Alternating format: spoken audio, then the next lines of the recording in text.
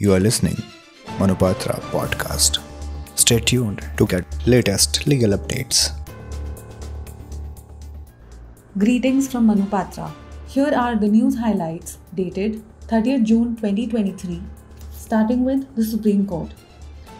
United States Supreme Court has struck down affirmative action policies in student admissions programs at Harvard University and the University of North Carolina, and observed that while such policies are well intended, they could not last forever and amount to unconstitutional discrimination.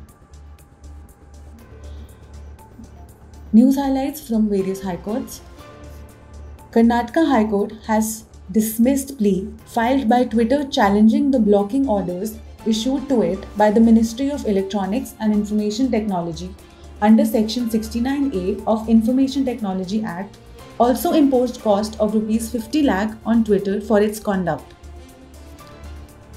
Allahabad High Court has held that police officer is duty bound to record the reasons for arrest in writing, and consequence of non-compliance with Section 41 shall certainly inure to the benefit of the person suspected for the offence.